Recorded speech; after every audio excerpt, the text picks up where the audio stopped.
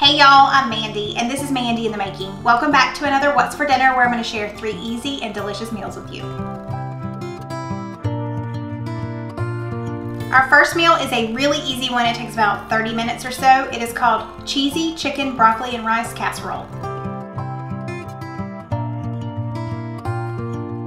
I bought fresh broccoli to go in this recipe, but I bought it 2 days ago at Aldi, and I pulled it out of the refrigerator today and it already had mold on it, and I was very disappointed. But it's okay, we're gonna roll with it. I'm just gonna thaw out these. I'm not gonna cook them completely, but I'm gonna thaw them in the not in the refrigerator, in the microwave, and just kind of roll with it. The first thing I'm gonna do is preheat my oven to 350 degrees. I'm gonna get my rice on the stove and get it going, since that's gonna take the longest prep time.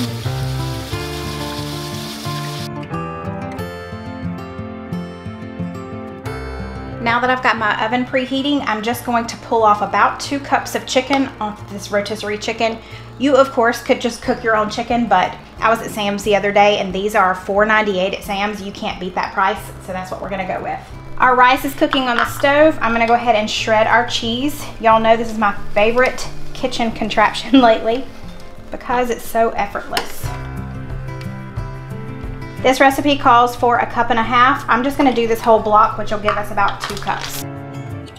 So I've got our chicken and our cheese ready. Now I just need to kind of chop up these broccoli florets.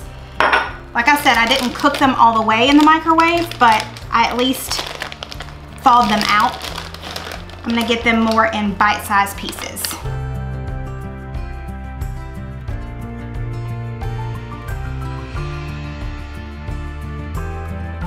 The recipe calls for cornflakes. I could not find them at Aldi. I was hoping I would find like an Aldi brand of cornflakes. I could only find the frosted kind. So we're just going to improvise and use Ritz crackers, or this knockoff brand, the Great Value brand of Ritz crackers. I'm just going to crush these up. Okay, everything's ready. Let's just assemble it all in here. That's one thing I like about this, is I don't have to mix it all in another bowl. I can mix it all in here. Spray it. We need 2 cups of cooked rice. So I cooked a little less than a cup, probably in between 1/2 and 3/4 a cup. So what's that, 2/3? We also need our 2 cups of diced broccoli florets, 2 cups of chicken, 1 can of cream of chicken soup, 1/2 cup of mayonnaise. I'm just gonna eyeball it. You could also do, instead of mayonnaise, if you're not a mayonnaise fan, you could do sour cream. And our 1.5 cups of cheese, but mine's more like 2 cups. I'm gonna mix all of this together. Before I put my topping on, I am going to season it. I'm trying this. This was sent to me. This video is not sponsored in any way, and they did not even ask me to talk about it, but I've been using it on a couple of different things lately, and we really like it. If you've been here for a while, you know I normally use Nature Seasons. This is similar to that, but it's a small owned company. So I will tag them below so you can go check them out, but it's a really nice seasoning blend. Okay, the last thing I'm gonna do is just add my Ritz crackers on top.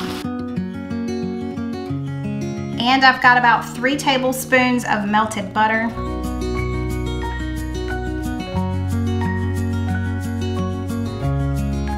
And this is going in the oven at 350 degrees for 30 minutes.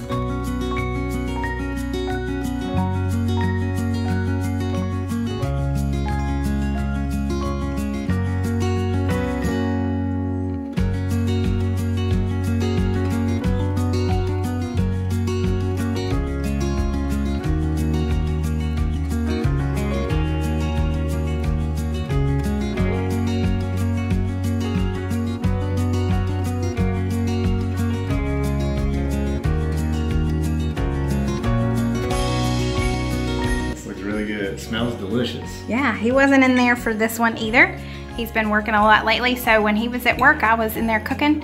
So this is gonna be a complete surprise to him. Well, I love any kind of broccoli casserole. It's one of my favorites, so have a feeling this is gonna be great. Oh yeah. Oh yeah, that's really good. Oh wow. This is really, really good. Yeah. I mean, this is a great casserole dish that you could do for like potlucks or you know, church get together or something like that. Yeah, I love how simple it is. It's like comfort food, I think. Tonight we are gonna make some homemade lasagna. This is a really easy recipe. I'm using the no-boil noodles. And this recipe came from Kate from the Small Things blog. I'm sure most of you know who she is. I've been following her for years. I've been wanting to try this recipe forever and I just keep forgetting to. So tonight is the night. So the recipe does not call for onion, but we love onion, so I'm just using half an onion. We need 2 cups of shredded mozzarella, which is 1 block of cheese.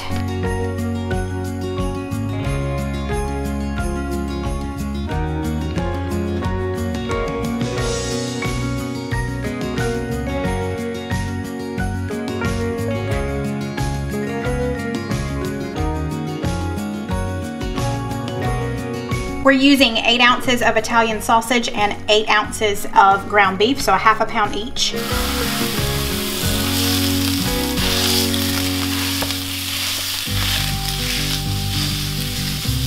While this is browning up, we're gonna add in our onion so it'll get softened. And I'm gonna add in some minced garlic.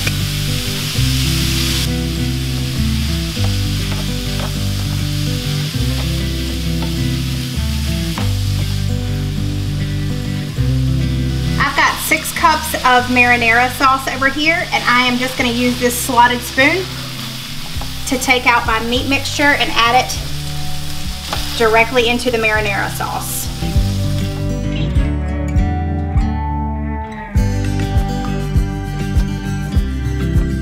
Okay, so in this Ziploc bag, I'm going to add a block of cream cheese that's been softened and get my hands really messy. I need a cup of grated Parmesan cheese, and I'm going to use about half of this container of ricotta cheese.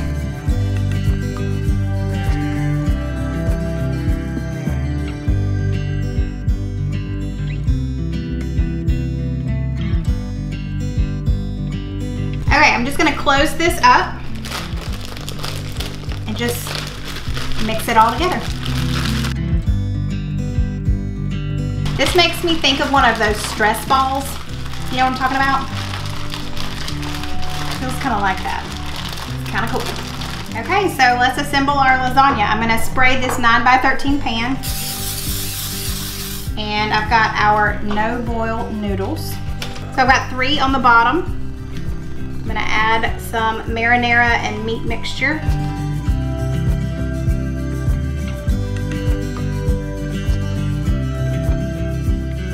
We're gonna try this. This is take 2.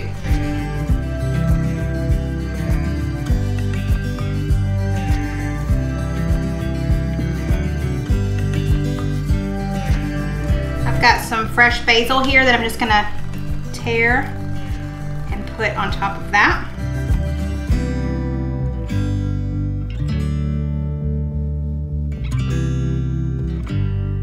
Now it's the next layer.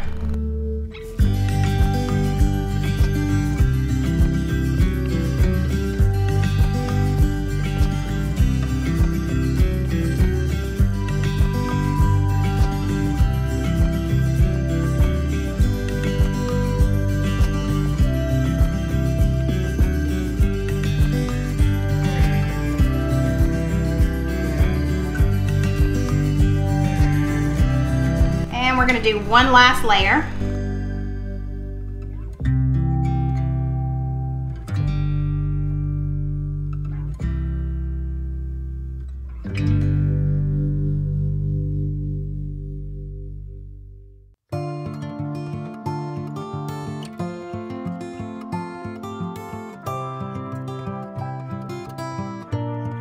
Since this is our last layer, we're going to top it with this yummy mozzarella cheese.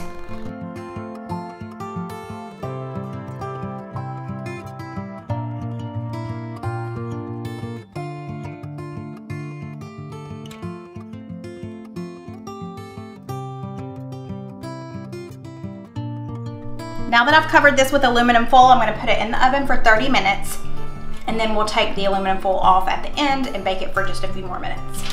I don't think I mentioned it, but we are baking this at 375. It's been 30 minutes, so I just took it out and took the foil off. Some of the cheese stuck to the foil, but we're gonna put this back in the oven for another 15 minutes. Now that it's come out of the oven, we're gonna let it sit for about 10 minutes before we cut into it.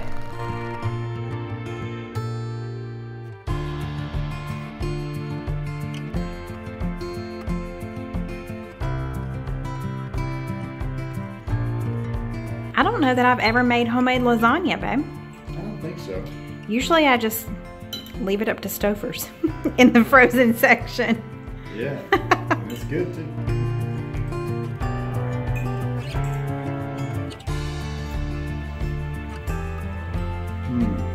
I think Stouffer's lasagna is way better. This is amazing. This is terribly good. This is really good though. I'm glad. Outstanding job, it's really good. Very tasty. Gracie Lou, don't act like you didn't get some cheese already. I love the sausage in there. Yeah, so I've tried it now, and I have to say, this is delicious. I agree with Steven. I love the Italian sausage in there with the ground beef. And you can taste that fresh basil too. It is so good. Tonight's meal is the third meal of the week, which means it is Subbie Supper night. If you are new here, Subbie Supper is just where my subscribers, my subbies, send in one of their favorite recipes and we give it a try. We not only try it, but we tell a little bit more about them, and then we also, of course, do the taste test at the end. If you would like to send in a recipe that you love and you think that we would love, I would love for you to email that to me at mandyinthemaking2018@gmail.com. Tonight's Subbie Supper is called Southwest Pasta, and it is from Michelle. Michelle is from Sioux Falls, South Dakota. I hope I said that right. She even typed out how to say that, so I think I said it right. Sioux Falls, South Dakota. Her and her husband Don have been married almost 19 years and they have 3 children. Don is a retired Navy chief and he is currently in IT. And Michelle used to work in law enforcement, but now she is a homemaker. She said that their oldest, Sean, is about to enter into the Navy in mid-August. So thank you so much for all of your family history in serving our country. That is so awesome. Michelle said that they love to travel. They also, of course, love to cook. And she said that she got this recipe originally from a Pillsbury cookbook, but she has adapted it over time, and this is her version. Thank you, Michelle, for sending this in. I can't wait to give it a try. We're gonna get started assembling the meal. It does include a little bit of chopping. I've already done that, so I'm gonna take y'all back in time and show you what all I chopped up.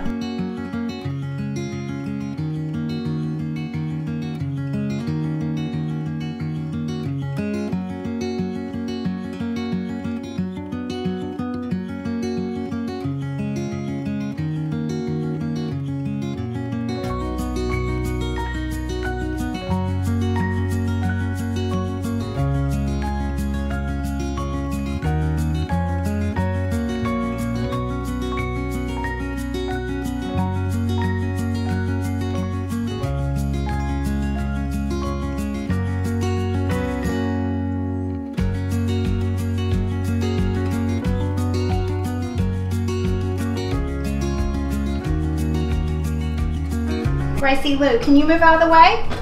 You're not supposed to be in here. No, you're not. No.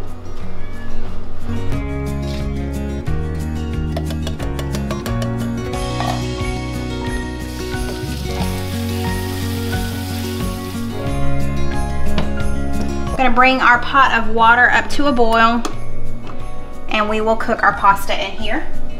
So I've got this large skillet heated to about medium high. I've got a pound of Italian sausage.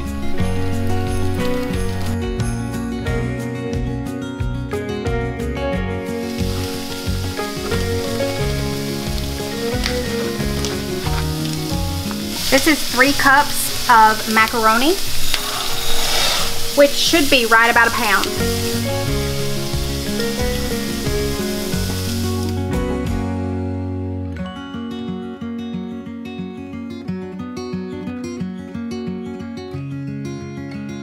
Okay, now that our sausage is almost done, I'm gonna add in these chopped veggies. I've got a green bell pepper, an onion, and a couple small ribs of celery that have all been diced.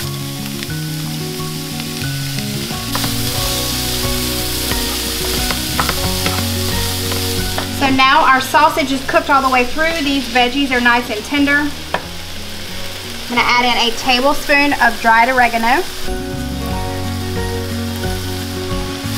a little bit of salt and pepper. This is almost out. I've got one small zucchini that's been chopped. A can of diced tomatoes. I just chose the fire roasted. I'm having to change it up just a little bit here. I could not find just a can of diced green chili, so I'm just gonna use this Aldi brand Rotel. We need 2 cups of salsa, which should be about 2/3 of this.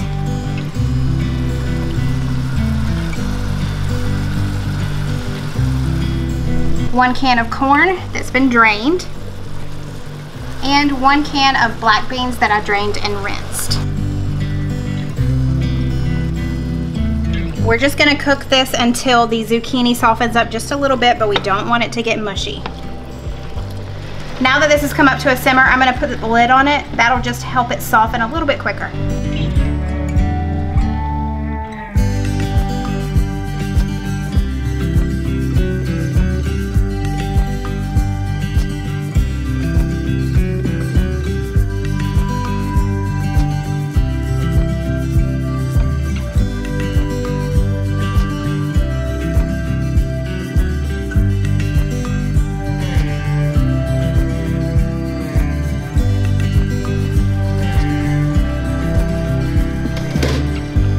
Okay, our zucchini have softened up. I'm gonna go ahead and turn this off. We're gonna add in about 3/4 of this pepper jack cheese and stir it around.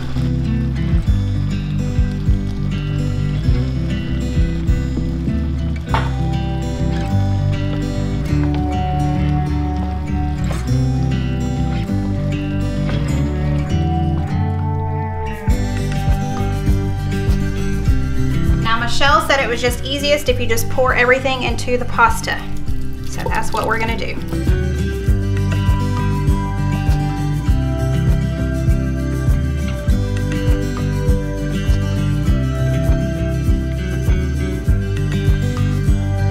This is a lot of food.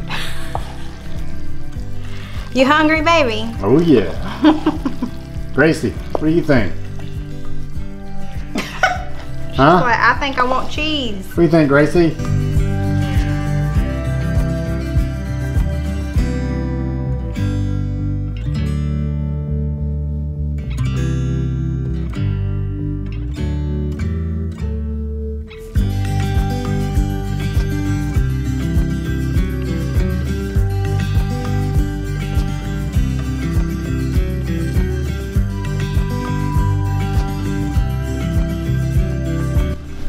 So we're empty nesters this evening.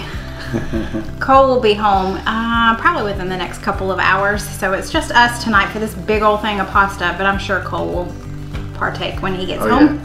Yeah. But let's dig in. Dig in. Southwest pasta. Mm-hmm. Definitely looks like Southwest pasta. Smells so good. Mm-hmm.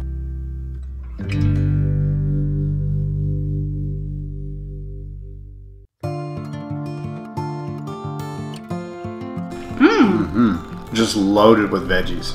Mm-hmm. There's a little bit of kick to it too. I guess that's from the Rotel, probably. Rotel. Mm-hmm. Perfect kick. Mm-hmm. The spice is just spot on. Oh, and that pepper jack cheese too. Pepper jack cheese has a little kick maybe, but I mean tremendous amounts of flavor. Very, very good. Very well balanced. I love the Italian sausage with the Southwest flavors. Mm-hmm.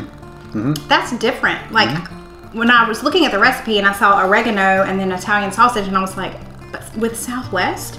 Right. Don't doubt it, just go with it. Yeah, it's definitely good. You got the richness of the Italian sausage and then you have a little bit of that cilantro. Mm-hmm. kind of brightening up a little bit, you know? Definitely some contrast there in flavor. It's really good. As far as thumbs up goes. Yeah, this is really good. I love how easy it is. You just chop up the stuff, but you know what? If you're in a hurry around dinner time, just chop up the stuff earlier, put it in the fridge, and you can kind of all dump it together. And it really didn't take long at all to cook. So thank you, Michelle, for sending this in. I love your adaptation of this Southwest pasta. It's really, really good. Thank y'all so much for watching. I hope you enjoyed this week's worth of dinners. Don't forget to give me a thumbs up if you did. Let me know which one you're gonna try first. And if you haven't already, I would love for you to join my YouTube family. Just hit that red subscribe button below. Thanks, y'all, and I'll see you next time. Bye. We need a remote. There's a bug in my hair. There was a bug in my hair. Bless her heart. How are you gonna get that cheese in there? I'm gonna pop it. You gonna do what? Pop it. Pop it. Pipe it. I'm going to pipe it. Why is that funny? What's Mackenzie's cat's name? Piper. How are you supposed to say it? Pipe. Pipe. Do you have to do this too? Yes.